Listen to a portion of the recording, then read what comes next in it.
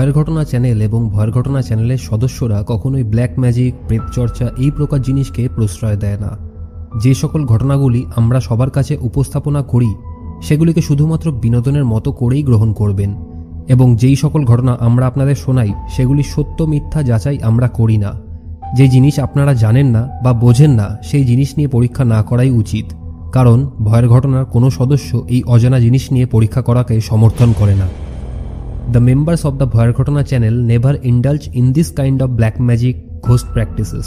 The facts that we present to everyone will be taken as entertainment only, and we do not verify the truth of the facts that we hear from you. You should not experiment with things you don't know or don't understand, because no member of the Bhoyer Ghotona community supports experimenting with these unknown things.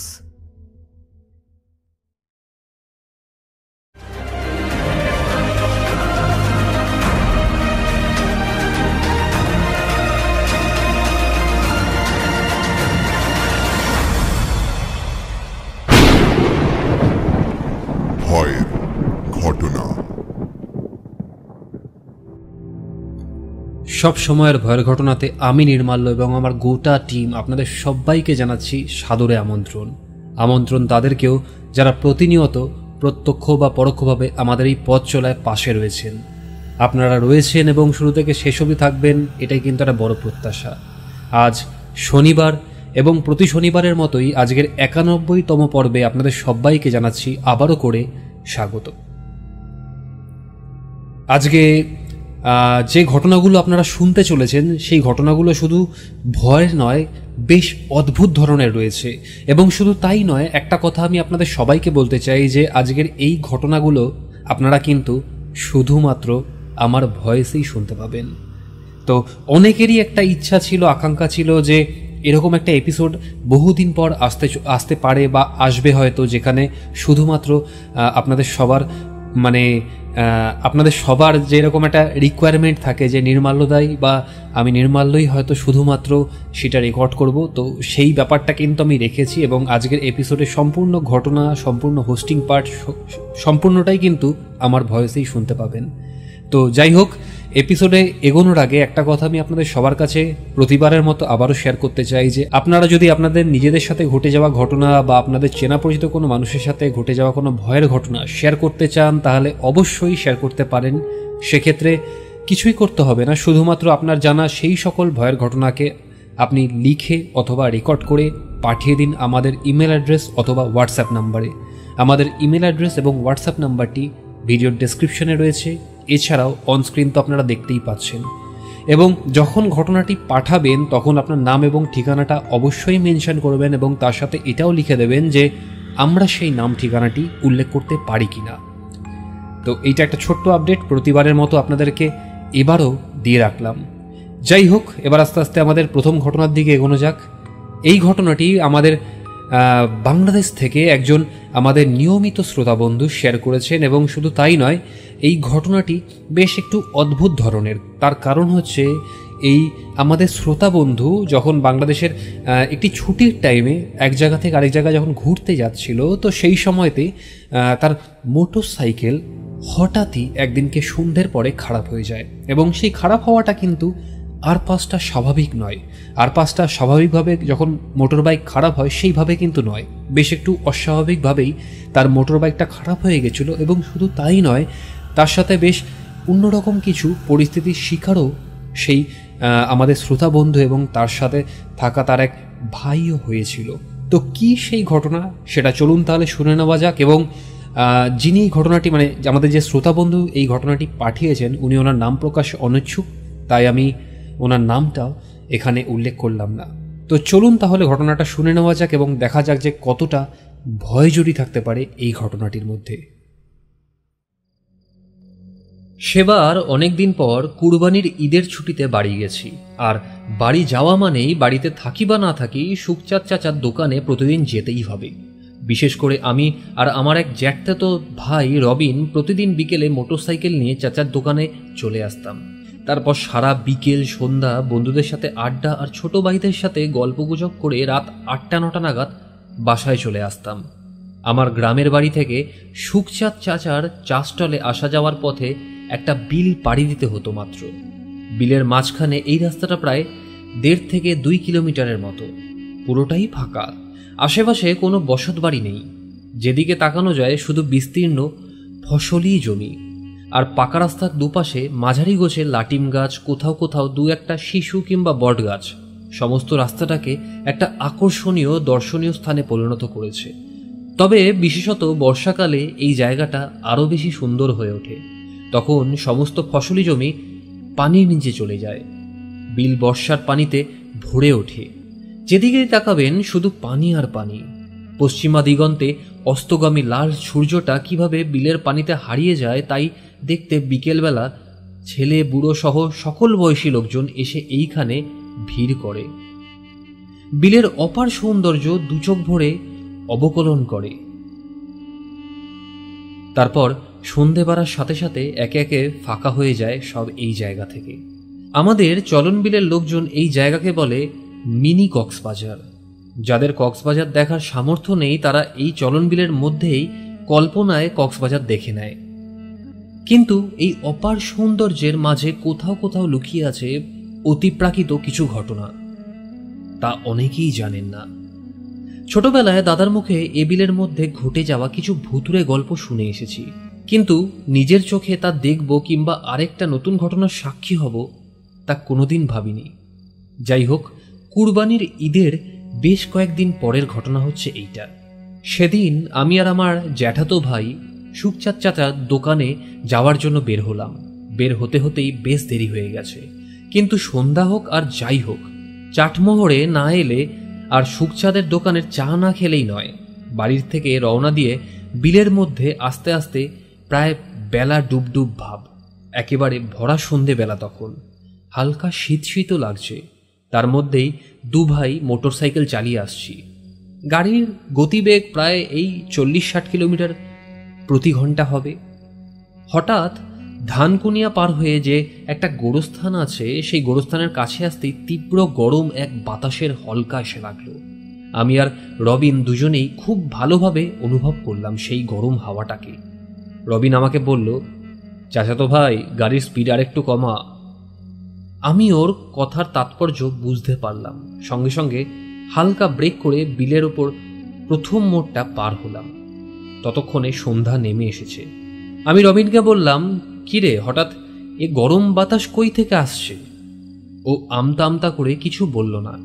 প্রথমে ব্রিজটার কাছে এসে গাড়ি দাঁড় করালাম। শরীরটা কেমন যেন ভার ভার লাগছে, হাত পা ঠিক উঠতে চাইছে না। আমি রবিনকে বললাম, তোর কাছে সিগারেট আছে? ও কোনো কথা না বলে একটা সিগারেট এগিয়ে দিল। দুজন পাশাপাশি দাঁড়িয়ে সিগারেট খাচ্ছি। হঠাৎ রবিন বলল, গাড়ির হেডলাইটটা জ্বালিয়ে দে, আমি একটু প্রকৃতির ডাক থেকে সাড়া দিয়ে আসি। মুখে সিগারেট লাগিয়েই ও নিচে নেমে গেল। তখন আমি ব্রিজের সাইডে একা দাঁড়িয়ে আছি। মনের মধ্যে হালকা ভয় কাজ করছে, কিন্তু ঠিক পাত্তা দিচ্ছি না। বরং সিগারেটে জোর করে দুটো টান দিয়ে ফেলে দিলাম। ততক্ষণে রবিন ওর কাজ সেরে উপরে চলে এসেছে। ওর মুখে এখনো সিগারেট। গাড়িতে উঠে বসতেই আমি গাড়ি স্টার্ট দিয়ে সামনে এগোতে শুরু করলাম। গাড়ির হেডলাইটের তীব্র আলোয় পোকাগুলো সাথ করে চোখে মুখে এসে লাগছে, কিন্তু একটু দূরে যেতেই গাড়ির হেডলাইট হঠাৎ ডাউন হয়ে গেল। কিন্তু ইঞ্জিন যথারীতি চলছে। আরেকটু সামনেই বড় ব্রিজটা, সামান্য উঁচু, কিন্তু আমার গাড়িটা কিছুতেই যেন ওপরে উঠছে না। মনে হলো কেউ একজন পেছন থেকে টেনে ধরে আছে। আমি ভাবলাম উঁচু জায়গা, তাই বোধহয় এমন হচ্ছে। ক্লাচ ধরে ঘ্যাট ঘ্যাট গিয়ার কমিয়ে 2 গিয়ারে নিয়ে আসলাম আমি সেই গাড়িটাকে, কিন্তু তবুও যেন ইঞ্জিন ঠিক শক্তি পাচ্ছে না। আমার ডান হাতে পিকআপ ফুল করে রাখা রয়েছে, সাইলেন্সারের পেছন দিয়ে ধোঁয়াও বের হচ্ছে, কিন্তু গাড়ি যেন আর এগোতে চাইছে না। অনেক কষ্টে গাড়ি বড় ব্রিজটার উপরে উঠে থেমে গেল। আর ঠিক সঙ্গে সঙ্গে আবারও সেই গরম বাতাস অনুভব করলাম, যেন এখনই আমাদের দুজনকে গাড়ি সমেত ব্রিজ থেকে নিচে ফেলে দেবে। হার্টবিট প্রচণ্ড বেড়ে গেছে। সামনে পিছনে তাকিয়ে কোনো জনমানুষের চিহ্ন দেখতে পেলাম না। রবিনের মুখের দিকে তাকিয়ে ওর পাংশুটে মুখ দেখে আমি আরও ঘাবড়ে গেলাম। কি করি আর কী বা করব ঠিক বুঝে উঠতে পারলাম না। এদিকে চরম বাতাস হচ্ছে, যেন এই সময়েও কালবৈশাখী ঝড় হচ্ছে বিলের মধ্যে। আমি তো হেডলাইটের আশা ছেড়েই দিয়েছিলাম, কিন্তু ইঞ্জিন বন্ধ হওয়ার কারণ খুঁজলাম। ট্যাঙ্কি ঝাঁকিয়ে দেখলাম না, যে তেল আছে তাতে অনায়াসে 100 কিলোমিটার রান করে যাবে গাড়ি। স্পার্ক প্লাগটাও টান দিয়ে খুললাম। রবিনকে বললাম, মোবাইলের লাইট ধর। ও গ্যাস লাইটারটা বের করে লাইট ধরল। না, সবই তো ঠিক আছে। স্পার্ক প্লাগটাও চেক করলাম, কিন্তু প্লাগে স্পার্ক হচ্ছে না। আরো বেশি ঘাবড়ে গেলাম। এই প্রায় শীতের মধ্যেও দুজন ঘেমে অস্থির। শেষ পর্যন্ত সব আশা ছেড়ে দিয়ে রবিনের কাছে আবার সিগারেট চাইলাম। ও সিগারেট বের করে জ্বালানোর চেষ্টা করছে, কিন্তু এত বাতাসে কিছুতেই দেশলাই জ্বলছে আর না। এদিকে আমার মনে হচ্ছে কেউ যেন বারবার আমার মুখ থেকে সিগারেট টান দিয়ে ফেলে দিতে চাইছে, আর আমিও দাঁত দিয়ে কামড়ে ধরলাম। তারপর বাতাসকে আড়াল করে অনেক কষ্টে সিগারেটটা জ্বালাতে পারি। আর সবচেয়ে আশ্চর্যের বিষয়, যখনই সিগারেটটা জ্বলে উঠল অমনি চারপাশের উত্তাল হাওয়া শান্ত হয়ে গেল। বাইকের প্যাডেলে কিক করার সাথে সাথে গাড়ি স্টার্ট। হেডলাইটও একেবারে জ্বলে উঠল। মৃত শরীরে যেন আত্মা ফিরে পেলাম আমরা দুজনে। সঙ্গে সঙ্গে গাড়িতে উঠে দিলাম টান। গাড়িতে বসার পর আরেকবার ওই গরম বাতাসটা একটা ধাক্কা দিল ঠিকই, আর কানের কাছে কেউ যেন ফিসফিস করে বলল, তোর মা কিছু একটা করেছিল বাড়িতে, যার জন্য আজকে তুই বেঁচে গেলি। আমরা দুভাই স্পষ্ট সে কথা শুনতে পারলাম ঠিকই, এবং সেই ফিসফিস আওয়াজটাও শুনতে পারলাম। তখন গাড়িটা ছুটিয়ে সুখচাঁদ চাচার দোকানে এসে হাজির হলাম। রবিন আর আমার দুজনের সারা শরীর ঘেমে একাকার। সুখচাঁদ চাচা রবিনকে দেখেই বলল, বৌমার ঘরে চুরি করতে গেছিলে নাকি? কি আর বলবো তখন। বিলের মধ্যে ঘটে যাওয়া সব ঘটনা খুলে বললাম সবাইকে। সবাই শুনে এবং আমাদের অবস্থা দেখে তো থ। বকুল, গিয়াস, ইমরান, মিলন সবাই বলল, ভাই আজ আর বাড়ি যাওয়া দরকার নেই, আজ চাটমোহরেই থাকেন। বকুল তখন বলল, চল আমার বাড়িতে আজ থাকিস তোরা। কি আর করা, অগত্যা সে রাত বকুলের বাসাতেই থাকা হলো। সত্যি কথা বলতে সেদিন কি হয়েছিল বা কেনই বা হয়েছিল এর উত্তর জানা নেই।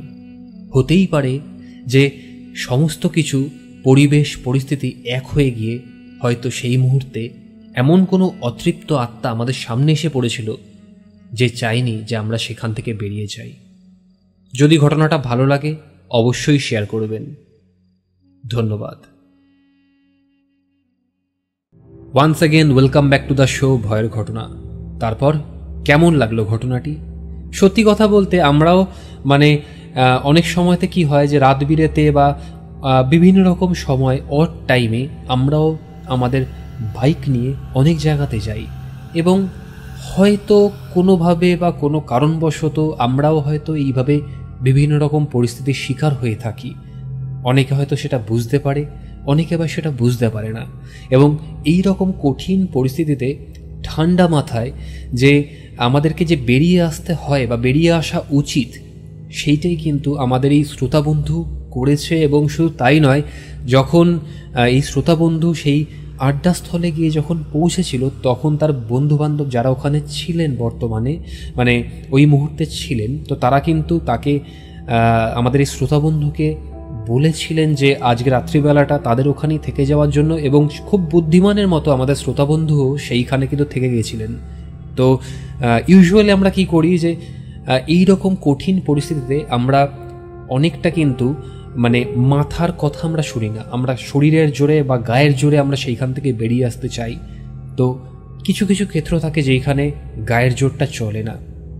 যাই হোক, অসংখ্য ধন্যবাদ তোমাকে আমাদের সাথে এরকম একটি ঘটনা শেয়ার করার জন্য। এবং আগামী দিনেও যদি এরকম আরও অনেক অভিজ্ঞতা তোমার বা তোমার চেনা পরিচিত মানুষের সাথে ঘটে থাকে বন্ধু, তাহলে অবশ্যই শেয়ার করো আমাদের ভয়ের ঘটনার সাথে। আমরা আবারও সেই সকল ঘটনাগুলিকে সবার সামনে তুলে ধরব। আপনারা যারা আমাদের পর্ব শুনছেন, আপনাদের কেমন লাগলো এই ঘটনাটা? যদি ভালো লেগে থাকে তাহলে অবশ্যই কমেন্টের মাধ্যমে জানাবেন, আর খুব ভালো লাগলে অবশ্যই শেয়ার এবং লাইকটা করতে কিন্তু ভুলবেন না। যাই হোক, এবার আমাদের পরবর্তী ঘটনায় এগোনো যাক। এই ঘটনাটি আমাদের সাথে আবারও বাংলাদেশ থেকে আমাদের একজন শ্রোতা বন্ধু রফিক ভাই শেয়ার করেছেন, এবং এই রফিক ভাইয়ের সাথে আজ থেকে কিছু সময় আগে একটি ঘটনা ঘটে গেছিল, যেইখানে রফিক ভাই রাত্রিবেলাতে এক জায়গা থেকে আরেক জায়গায় ফিরছিলেন, অর্থাৎ তিনি তার বাড়িতে ফিরছিলেন এক কথায়। এবং যখন তিনি ফিরছিলেন তো তার সাথে একটি কাকতালীয় ঘটনা ঘটে যায়। এই ঘটনার ব্যাখ্যা তিনি কিন্তু খুঁজে পাননি, এবং শুধু তাই নয়, এই ঘটনাটার মধ্যে ভয় যতটা না রয়েছে তার থেকে বেশি অস্বাভাবিকতাটা একটু বেশিই রয়েছে। তো কি ঘটেছিল সেদিন রফিক ভাইয়ের সাথে সেটা চলুন তাহলে শুনে নেওয়া যাক, এবং দেখা যাক যে কতটা ভয় জড়িয়ে থাকতে পারে এই ঘটনাটির মধ্যে। চলুন তাহলে শুনে নেওয়া যাক। আমার সাথে দু একটা অতি অলৌকিক ঘটনা না ঘটলে আমি কখনোই বিশ্বাস করতাম না যে জিন ভূত বলে কিছু আছে। এখনও মাঝে মাঝে বিশ্বাস করতে চাই না, আর এই জ্ঞান বিজ্ঞানের যুগে ভূত প্রেতে বিশ্বাস একেবারেই বেমানান। তবে এই পৃথিবীতে এখনও অনেক বিষয় আছে যা অমীমাংসিত, যার কোনো সদুত্তর কেউ দিতে পারেনি। আমার জীবনে তেমনই একটা অমীমাংসিত প্রশ্ন রয়ে গেছে। আমি অনেককেই এই প্রশ্ন জিজ্ঞাসা করেছি, কিন্তু কোনো যুক্তিসঙ্গত উত্তর পাইনি। আজ তাই সবার কাছে আমি সেই প্রশ্নটা আরেকবার করতে চাই। তার আগে ঘটনাটা বলি। মাঘ মাসের কনকনে শীতের রাত। আমি সেদিন রাতের ট্রেনে বগুড়া থেকে বাড়ি ফিরছি। রাত 10:20 রংপুর এক্সপ্রেসে উঠলাম। যেহেতু চাটামোহর স্টেশনে রংপুর এক্সপ্রেস দাঁড়ায় না, তাই বাধ্য হয়ে বড়াল ব্রিজের টিকিট কাটতে হলো। বগুড়া থেকে বড়াল ব্রিজ পৌঁছতে রাত 2:30 বেজে গেল। ছোট্ট একটা স্টেশন, দু একটা দোকান খোলা আছে। দেখে শুনে এক চায়ের দোকানে বসলাম, আর মনে মনে ভাবলাম আজ আর বাড়ি যাব না, স্টেশনেই সকাল পর্যন্ত অপেক্ষা করব। তাই আরাম করে পায়ের ওপর পা তুলে বসে চা সিগারেট খাচ্ছিলাম। প্রায় আধা ঘন্টা হয়ে গেল এইভাবে বসে থাকতে থাকতে। এদিকে প্রচণ্ড ঠান্ডা আর কুয়াশায় চারদিক ঢেকে আসছে। নিজের অযাচিত বোকামির জন্য নিজের মধ্যেই যেন একটা অদ্ভুত রকমের রাগ হচ্ছে। মনে মনে ভাবলাম, ধুর, কাল সকালে বের হলেও পারতাম। কি দরকার ছিল অযথা এই রাতের ট্রেনে আসার? না হয় কালকের কাজটা একটু দেরিতেই হতো। তবুও তো এই কনকনে শীতের রাতে খোলা আকাশের নিচে এভাবে বসে থাকতে হতো না। এসব ভাবছিলাম, আর নিজের প্রতি খুব রাগ হচ্ছিল। কাউকে গাড়ি নিয়ে আসতেও বলিনি, এমনকি কোনো আত্মীয়কে ফোন দেব তারও উপায় নেই। ফোনের ব্যাটারি সারা রাস্তায় ফেসবুক চালাতে চালাতেই ডেড হয়ে গেছে।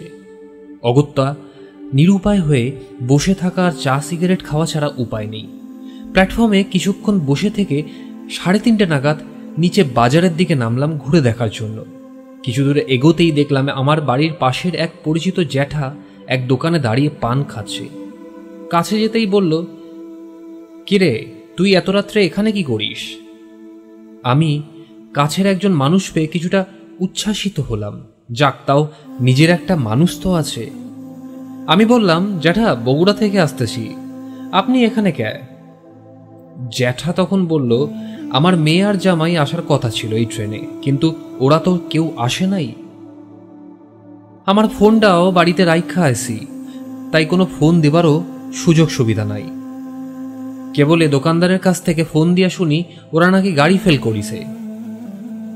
যাই হোক, ভালোই হইল তোমাকে পাইয়া।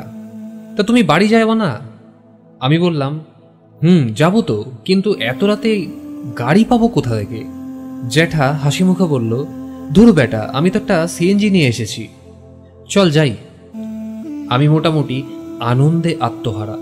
যাক বাবা, বাঁচা গেল। নদী পার হয়ে পশ্চিম পাশের বটগাছের কাছ থেকে সিএনজিতে উঠলাম। বিশ্বাস করবেন না, সিএনজিতে উঠে কিছুক্ষণের মধ্যেই ঘুমিয়েও পড়লাম। এক ঘুম দেওয়ার পরে কারো ডাকে ঘুম ভেঙে গেল। দেখি আমার ওই জ্যাঠা। আমাকে বলল, বেটা, তোমার তো বাড়ি চলে এসছে, তো নামবে নাকি? না হয় আজ আমার বাড়িতেই চলো যাই। আমি চোখ খুলে দেখলাম আমার বাড়ির সামনের রাস্তায় সিএনজিটা দাঁড়িয়ে আছে। আমি জ্যাঠাকে বললাম, না জ্যাঠা, বাড়ি যখন চলেই এসেছি তখন আর যাব না, অন্যদিন যাব। জ্যাঠা তখন বলল, আচ্ছা যা, ভালো থাক, আর তোমার বাবা মাকে বলো যে আমাদের বাড়িতে মাঝে মধ্যে আসতে। আমি হ্যাঁ বলে বাড়ির উঠোনে উঠতে শুরু করলাম। ততক্ষণে সিএনজির মুখ ঘুরিয়ে বড় রাস্তার দিকে চলা শুরু করেছে।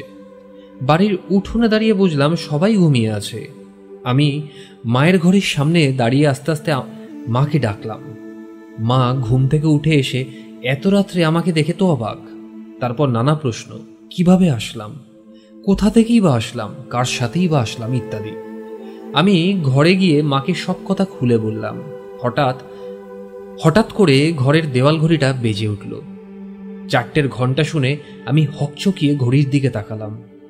মাত্র 4টে বাজলো। আমি দেওয়াল ঘড়িতে ভুল আছে ভেবে হাত ঘড়ির দিকে তাকালাম, সেখানেও তো তখন দেখছি 4টেই বাজে। আমি আরও অবাক হয়ে গেলাম, এটা কিভাবে সম্ভব? বড়াল ব্রিজ থেকে চাটমোহরে আসতেই যেখানে 45 মিনিট ওপর সময় লাগে, সেখানে আরও 7-8 কিলোমিটার রাস্তা মাত্র 15 মিনিটে কিভাবে আসলাম? তারপর মা যখন সবকিছু শুনে বুকে দোয়া পড়ে ফু দিয়ে বললেন, উপরওয়ালার কামাল, উপরওয়ালা ছাড়া তোকে কেউই রাখতে পারতো না, তোকে উপরওয়ালাই হেফাজত করে রেখেছেন। তখন একটু অবাক হয়েছিলাম বটে, কিন্তু যখন শুনলাম আমি যে জ্যাঠার সাথে এতটা পথ এসেছি তিনি গত 5 দিন আগে মারা গেছেন, তখন স্তব্ধ হয়ে গেলাম। কিন্তু কিভাবে আমি এত স্বল্প সময়ে এতটা পথ এলাম, আর একজন মৃত মানুষ আমাকে কেনই বা সাহায্য করলেন, তা আজও আমার কাছে অমীমাংসিতই জিজ্ঞাসা একটা। কেউ এর সদুত্তর জানলে অবশ্যই জানাবেন, কৃতজ্ঞ থাকব। আমি রফিক ভাইকে জানাই অসংখ্য ধন্যবাদ যে এরকম একটি ঘটনা আমাদের সাথে শেয়ার করার জন্য, এবং আগামী দিনেও যে রফিক ভাই এরকম ঘটনা আমাদের সাথে আরও অনেক শেয়ার করবে, এটার জন্য কিন্তু আমি আশাবাদী রইলাম। আপনারা যারা শুনছেন আমাদের এই পর্ব, আপনাদের কাছে একটা প্রশ্ন রয়েছে যে কেমন লাগলো এই রফিক ভাইয়ের এই ঘটনাটি? আপনাদের সাথেও কি কখনো এরকম কাকতালীয় বা অপ্রত্যাশিত কোনো ঘটনা কি ঘটেছে কখনো? যদি ঘটে থাকে তাহলে অবশ্যই কিন্তু কমেন্টের মাধ্যমে জানাবেন। আর এই রকম ঘটনা আপনারা যদি চান যে আমাদের ভয়ের ঘটনার ইউটিউব চ্যানেলের মাধ্যমে সম্প্রচার হোক, তাহলে অবশ্যই লিখে অথবা রেকর্ড করে পাঠিয়ে দেবেন আমাদের ইমেল অ্যাড্রেস অথবা হোয়াটসঅ্যাপ নাম্বারে। এবং শুধু তাই নয়, আপনার নাম ঠিকানাটি অবশ্যই কিন্তু মেনশন করতে ভুলবেন না, এবং সাথে এটাও লিখে দেবেন যে আমরা সেই নাম ঠিকানাটি উল্লেখ করতে পারি কিনা। আজকের এই ভয়ের ঘটনার 91তম পর্বে আপনারা যারা শুনছেন, আমি আশা করছি তার মধ্যে 90% মানুষই আমাদের এই পরিবারের সদস্য অলরেডি। কিন্তু যে সকল 10% মানুষ আপনারা যারা নতুন আমাদের এই পর্বটা শুনছেন, যদি আপনাদের মনের মধ্যে একটু দাগ কেটে থাকে, তাহলে অবশ্যই আমাদের এই ইউটিউব উপস্থাপনাটিকে সাবস্ক্রাইব করে পাশে থাকা বেল আইকনটি প্রেস করে দেবেন, এবং তার সাথে অবশ্যই কমেন্টের মাধ্যমে জানাবেন যে আপনাদের কী ধরনের ঘটনা পছন্দ। আমরা প্রতি শনিবার রাত্রি 11:59 নতুন নতুন এপিসোড নিয়ে আসি, তাই আপনাদের যেই ধরনের ঘটনা পছন্দ আমরা চেষ্টা করব যে সেই ধরনের ঘটনা আমাদের কাছে যদি এসে পৌঁছয়, আমরা সেই সকল ঘটনাগুলোকে সবার আগে আপনাদের সবার কাছে তুলে ধরব। যাই হোক, এবার আমাদের পরবর্তী ঘটনায় এগোনো যাক। এই ঘটনাটি আমাদের আবারও বাংলাদেশ থেকে একজন আমাদের শ্রোতা বন্ধু রাসেল ভাই পাঠিয়েছেন, এবং এই রাসেল ভাই তার একটি স্বভাব ছিল যে তিনি প্ল্যানচেট করার জন্য সবসময় আকর্ষিত হয়ে থাকতেন, এবং এই প্ল্যানচেট করাকালীন তার সাথে একটি অতিপ্রাকৃত ঘটনা ঘটে যায়। এবং শুধু তাই নয়, এই ঘটনার কোনো রকম বিশ্লেষণ কিন্তু কেউ দিতে পারেনি, এবং এই রাসেল ভাইও যখন ঘটনাটি শেয়ার করেছেন তারপরে পার্সোনালি আমার সাথে যোগাযোগ করে তিনি বলেছিলেন যে এটা কিভাবে হলো বা কেনই বা হলো, তার উত্তর তিনি খুঁজে পাননি। এই ঘটনাটির মধ্যে দিয়ে রাসেল ভাই একটি প্ল্যানচেটের মাধ্যমে যুক্ত হয়ে পড়েছিলেন, এবং সেই সময়তে একজন আত্মাকে রাসেল ভাই তার সামনে নামিয়ে আনতে পেরেছিলেন, এবং বেশ অদ্ভুত রকমের অভিজ্ঞতা এই রাসেল ভাইয়ের সাথে হয়েছিল। তো কি সেই অভিজ্ঞতা, চলুন তাহলে শুনে নেওয়া যাক এবং দেখা যাক যে কতটা ভয় জড়িয়েছিল সেদিন রাতে সেই প্ল্যানচেট করার সময়। চলুন তাহলে শুনে নেওয়া যাক।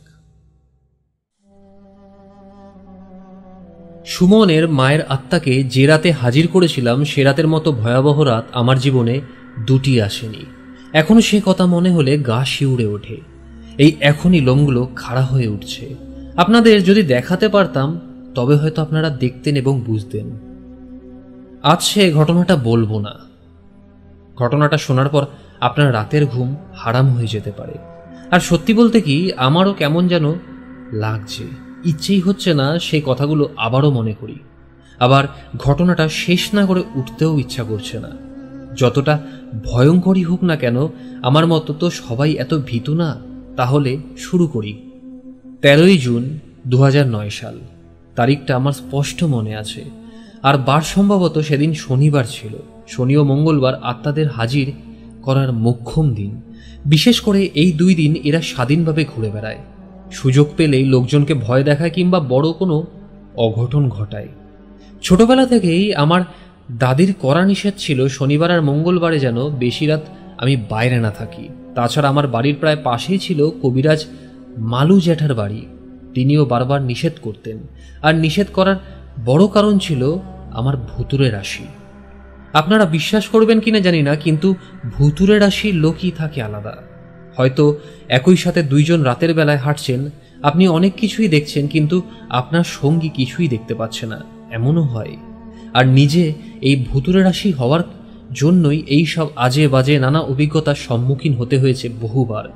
আর তাই বাড়ি থেকে কঠিন নির্দেশ ছিল ইলিশ, কই কিংবা পুঁটি মাছ দিয়ে ভাত খেয়ে ভর দুপুরে বাইরে যেন না যাই, অথবা তেল পিঠা খেয়ে পানি না খেয়ে যেন বাইরে না বেরোনো হয়। এত কড়াকড়ির পরেও কখনো কখনো ভুল হয়েই যেত। যাই হোক, সেই 13ই জুন শনিবার ছিল এমনই একটা ভয়ঙ্কর রাত। এবং ভয়ঙ্কর মানে শুধু ভয়ঙ্করই নয়, এ এক বিভীষিকাময় কালো রাত। ঠিক সেদিন থেকে 1 বছর আগে সুমনের মা সুমনের বাপের ওপর রাগ করে বিষ খেয়ে মরেছিল। সন্ধ্যার সময় বাড়ির থেকে বের হয়ে গেছিল আর সারা রাত বাড়িই আসেনি। পরের দিন নুরুর পুকুরের পাশে এক জমিতে পড়েছিল মহিলার নীল হয়ে যাওয়া লাশ। আর সেদিন থেকে ঠিক 29 দিন পর প্রিয়াঙ্কার মা নাকি একবার সুমনের মাকে পুকুর পাড় দিয়ে হেঁটে যেতে দেখেছিল। যা হোক, সুমনের মা বিষ খেয়ে মারা যাবার 43 দিনের দিন সুমনের বাবা নতুন একটা বউ নিয়ে এলো। কিন্তু সেই নতুন বউ যে সংসারের শান্তির কাল হয়ে যাবে তা সুমনের বাপ ভাবতেও পারেনি। প্রথম কয়েকদিন ভালোই চলছিল, তারপর শুরু হলো নতুন বউয়ের আসল চেহারার প্রদর্শন। ছোট্ট সুমন তখন কেবল 6-7 বছরের, কিন্তু ওই ছোট্ট বাচ্চা ছেলেটার সাথে সৎমা নানাভাবে অত্যাচার শুরু করলো। সৎমায়ের আচরণে ক্ষুব্ধ সুমন অভিমান করে বাড়ির বাইরে তালগাছগুলোর নিচে গিয়ে বসে থাকত। আর তেমনি একদিন ভর দুপুরবেলা সুমন তালগাছের নিচে বসে আছে, ঠিক এমন সময় পশ্চিমের বাগানটার কাছ দিয়ে ওর আপন মাকে আসতে দেখল। সুমনের ভাষ্যমতে মাকে দেখে আনন্দে আটখান সুমন কিছু দূর দৌড়ে গিয়ে মাকে জড়িয়ে ধরে সৎমা আর বাবার বিরুদ্ধে হাজারো অভিযোগ একে একে তুলে ধরল। কিভাবে তার নতুন মা তার সাথে খারাপ ব্যবহার করে, কিভাবে বাবা আর আদর করে না, সব কথা। ছোট্ট সুমনের কথা শুনে ওর হারিয়ে যাওয়া মা নাকি কেঁদে ফেলল আর সুমনকে বলেছিল, যা বাড়ি যা, আমি একটু পরে আসছি। সুমন মহা খুশি। সুমন দৌড়ে বাড়িতে এসে সবাইকে ডেকে ডেকে মায়ের সাথে দেখা হওয়ার কথা বলল, কিন্তু কেউই ওর কথায় কর্ণপাত করল না। আমার কাছে এসে আমাকে জাপটে ধরে বলল, ও কাকা, আমি না মাকে দেখেছি। আমি ওকে কাছে বসিয়ে খুঁটে খুঁটে সব জিজ্ঞাসা করলাম, কি দেখেছি, কিভাবে দেখেছে, আর কি বা কথা হয়েছে, সব কিছু। 7 বছরের ছোট্ট সুমন গটগট করে সব কথা বলে গেল। আমি ওর কথা পুরোপুরি বিশ্বাস না করলেও একেবারে উড়িয়েও দিলাম না, এমনকি ছোট্ট সুমনকে কিছু বললামও না।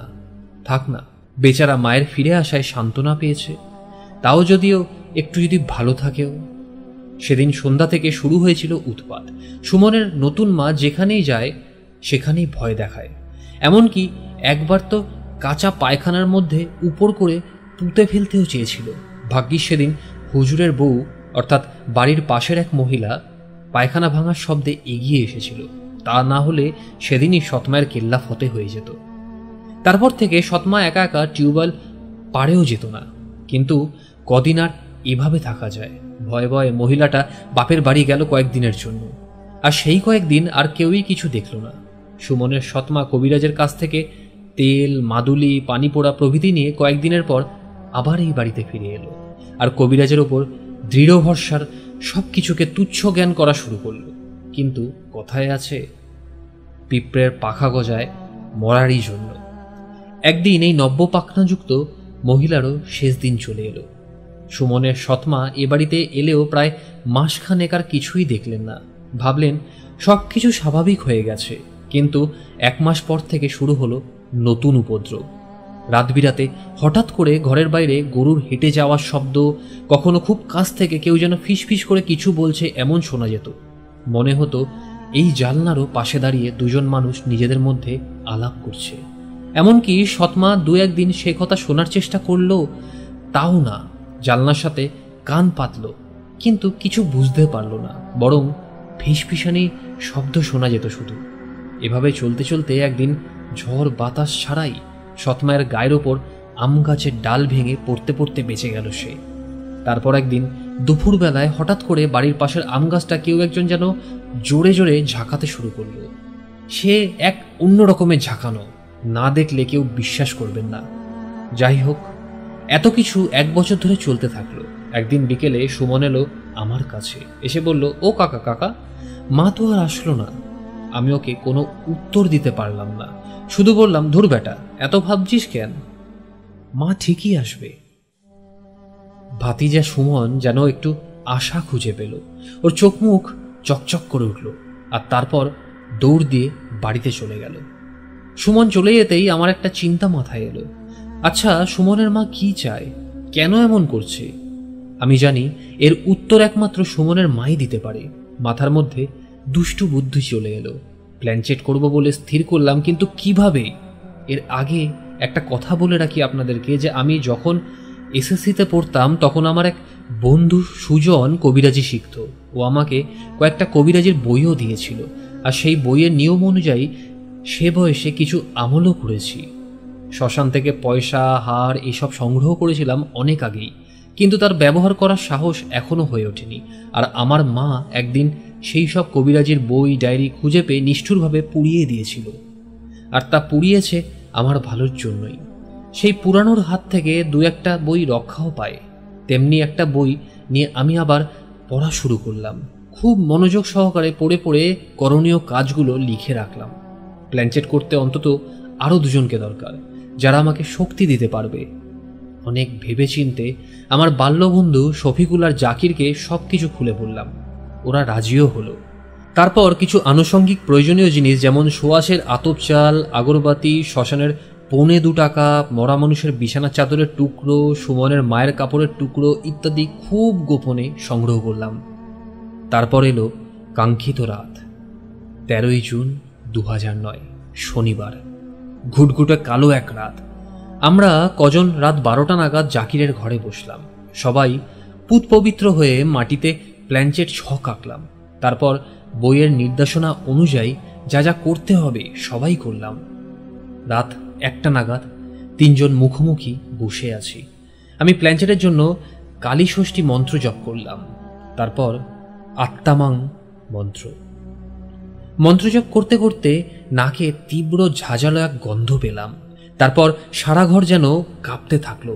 আমি আগেই ওদেরকে বলেছিলাম যে কেউ যেন ভয় না পায়, ভয় পেলে নির্ঘাত মৃত্যু। কিন্তু তারপরেও আমারই ভয়ে ভয়ে লাগতে শুরু করতেই নিজের দুর্বলতা টের পেলাম। সঙ্গে সঙ্গে জাকিরের হাত জোর করে ধরলাম, আমার অন্য হাত শ্মশানের হাড়টার উপর। আমি জানি যতক্ষণ দুর্বল না হব ততক্ষণ আমার কিছুই হবে না। একটা জোর করে নিঃশ্বাস নিয়ে চোখ খুললাম। একটা ছায়ামূর্তি দাঁড়িয়ে আছে আমাদের থেকে একটু তফাতে। আমি বললাম, কে? ছায়ামূর্তি হাসতে হাসতে বলল, কিরে, আমাকে চিনতে পারিসনি? আমি তোর কাকিমা, আমি তোর ভাবি। আমাকে ডাকতেই তো এরা এসব করা, তাই না? এই বলে তিনি হাসতে লাগলেন। আমি বললাম, হ্যাঁ। সুমনের মা তখন বললেন, আমি অনেক সুযোগ খুঁজছিলাম তোর সাথে দেখা করার, কিন্তু সুযোগ পাইনি, আজ পেলাম। আমি বললাম যে ভাবি, আসলে তুমি এমন করছো কেন, আর এখনই বা করছো কেন? এবার সুমনের মা একটু গর্জন করে উঠে বলল, কেন তুই জানিস না কেন আমি এমন করছিলাম, আর কেনই বা করতেছি? সুমনের বাপ ওই মেয়ের জন্য আমার গায়ে হাত তুলেছিল, তাই রাগ করে আমি বিষ খেলাম। আর ওই মেয়ে আমি মরতে না মরতে আমার ঘরে ঢুকলো, আমার ছোট্ট ছেলের সাথে কি খারাপ ব্যবহারই না করেছে। আমার ছেলে আমার জন্য কেঁদে কেটে একাকার করেছে। আমি কিছুতেই ওই মহিলাকে থাকতে দেব না, এমনকি কোনো মহিলাকেই নয়। দৃঢ় কণ্ঠে সুমনের মা কথাটা বলল এবং রাগে তার কণ্ঠ থেকে সাপের মতো ফোঁস শব্দ হচ্ছে। আমি কিছু একটা বলতে যাব, অমনি সুমনের মা বলল, তুই আর এসব করিস না, তোর এসব কিছুই না। আমি এমনিই তোর সাথে দেখা করতে এসেছিলাম, একটা সংবাদ দিতে। আমি কৌতূহলী হয়ে জিজ্ঞাসা করলাম, কিসের সংবাদ? সুমনের মা এবার ফুপাতে ফুপাতে বলল, আমি আমার ঘরে কাউকে থাকতে দেব না, এমনকি দুনিয়াতে না। ওই মহিলার সময় শেষ হয়ে গেছে, আমি ওকে পানির মধ্যে চুবায়া আইসি। যা, অনেক কিছু জেনেছিস, অনেক কিছু শুনেছিস, আর এসব করিস না কখনো যেন। আমি তাল সামলে রাখতে পারলাম না। কি সত্যি নাকি? ঘর আবার কাঁপতে শুরু করলো। তারপর আর কিছুই নেই। জাকির আর শফিকুল তো ভয়ে চুপসে আছে। শফিকুল কি যেন বলতে চেয়েও বলতে পারল না। সুমনদের বাড়ি থেকে চেঁচামেচির আওয়াজ আসছে, কি যেন হয়েছে সেখানে। কান খাড়া করে শোনার চেষ্টা করলাম। যা শুনতে পেলাম তারপর তিনজনের পরস্পরের মুখের দিকে তাকিয়ে চুপসে গেলাম ঘটনার আকস্মিকতায়। এত দ্রুত সব ঘটে গেল ভাবতেও পারছি না। এই ছিল ঘটনা। জানি এটা বিশ্বাসযোগ্য নয়, কিন্তু একটা প্রবাদই আছে না, বিশ্বাসে মিলায় বস্তু, তর্কে বহুদূর। আপনাদের মধ্যেও যদি এরকম কোনো অভিজ্ঞতা হয়ে থাকে, আমার মতো এই রকম অভিজ্ঞতা, তাহলে অবশ্যই কমেন্টের মাধ্যমে জানাবেন। তাহলে আমিও বুঝতে পারবো যে এই রকম অভিজ্ঞতা শুধু আমারই একারই হয়নি, আপনাদের মধ্যেও হয়েছে। সবাই ভালো থাকবেন, সুস্থ থাকবেন। যদি ঘটনাটা ভালো লাগে অবশ্যই চ্যানেলে সম্প্রচার করবেন। ভালোবাসা রইল আপনাদের সবার জন্য। ধন্যবাদ।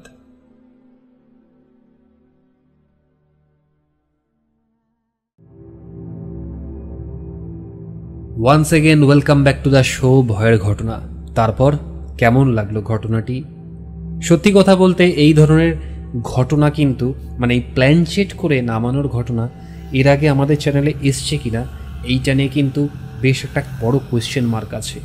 তো যাই হোক, আমি বাংলাদেশে রাসেল ভাইকে জানাই অসংখ্য ধন্যবাদ যে এরকম একটি ঘটনা আমাদের সাথে শেয়ার করার জন্য। এবং এই ধরনের অভিজ্ঞতা চট করে সচরাচর কারোর কিন্তু হয় না। তো বেশ অদ্ভুত রকমের একটা ফিলিংস। এবং শুধু তাই নয়, এই ঘটনার মধ্যে দিয়ে আমরা আরেকটা কিন্তু অধ্যায় সম্পর্কে জানতে পারলাম যে যেই জিনিস আমাদের হাতের মুঠোয় নেই সেই জিনিস নিয়ে কখনো চেষ্টা করা উচিত নয়। অসংখ্য ধন্যবাদ রাসেল ভাই এরকম একটি ঘটনা শেয়ার করার জন্য আবারও। আর আগামী দিনেও যে আপনি এরকম ঘটনা আরও আমাদের সাথে শেয়ার করবেন, এটার জন্য কিন্তু আমি আশাবাদী রইলাম। আপনারা যারা শুনছেন আমাদের পর্ব, আপনাদের কেমন লাগলো এই ঘটনাটি অবশ্যই কমেন্টের মাধ্যমে জানাবেন। এবং শুধু তাই নয়, যদি খুব ভালো লেগে থাকে তাহলে অবশ্যই লাইক করে আমাদের এই পর্বটিকে শেয়ার করতে ভুলবেন না। আর আপনারা যারা আমাদের এই ভয়ের ঘটনার উপস্থাপনা আজ এই প্রথম শুনছেন, আপনাদের কাছে একটা অনুরোধ যে আমাদের এই পর্বটা যদি আপনাদের মনের মধ্যে একটু দাগ কেটে থাকে তাহলে অবশ্যই আমাদের চ্যানেলটিকে সাবস্ক্রাইব করে পাশে থাকা বেল আইকনটি প্রেস করে দেবেন। এবং তার সাথে কমেন্টের মাধ্যমে হোক বা ইমেল বা হোয়াটসঅ্যাপের মাধ্যমে হোক অবশ্যই কিন্তু জানাবেন যে আপনাদের কী ধরনের ঘটনা পছন্দ। আমরা চেষ্টা করব সেই সকল ঘটনাগুলোকে আপনাদের সবার কাছে তুলে ধরার। আজকের মতো এই 3টে ঘটনাই ছিল আপনাদের সবার জন্য। আশা করছি আপনারা সবাই পছন্দ করেছেন আজকের এই এপিসোডটি। আগামী সপ্তাহে শনিবার ঠিক রাত্রি 11:59 আবারও দেখা হবে আপনাদের সাথে বেশ কিছু নতুন ভয়ের ঘটনা নিয়ে। টিল দেন, আমি নির্মাল্য আপনাদের সবার কাছ থেকে বিদায় চাইছি। আপনারা সবাই ভালো থাকবেন, সুস্থ থাকবেন, আর অবশ্যই নিজেদের মানুষদের খেয়াল নেবেন। আর হ্যাঁ, যেতে যেতে একটা কথা আমি বলে যেতে চাই যে আগামীকাল অর্থাৎ রবিবার আমি চেষ্টা করব যে রাত্রি 11:30 নাগাদ আপনাদের সাথে লাইভে একটুখানি যুক্ত হওয়ার। তার বেশ কিছু কারণ রয়েছে, তো সেই কারণগুলো আমি আপনাদের সবার সাথে একটুখানি শেয়ার করতে চাই। তো যারা যারা এই পর্বটা শুনছো বা শুনছেন তাদের কাছে একটাই অনুরোধ যে অর্থাৎ এই আগামীকাল যে রবিবার চেষ্টা করো যে তোমরা সবাই একটুখানি রাত্রি 11:30 নাগাদ আমাদের এই ভয়ের ঘটনার উপস্থাপনায় একটুখানি আসা ইউটিউব চ্যানেলে। তাহলে আমি লাইভে থাকলে একটুখানি কিছু কথা আমি তোমাদের সবার সাথে শেয়ার করব, অবশ্যই একটুখানি শুনো। যাই হোক, সবাই ভালো থেকো, সুস্থ থেকো, আর অবশ্যই প্রতিবারের মতো একটা কথা আবারও বলবো যে নিজেদের মানুষদের খেয়াল নিও। ধন্যবাদ, টাটা, শুভরাত্রি।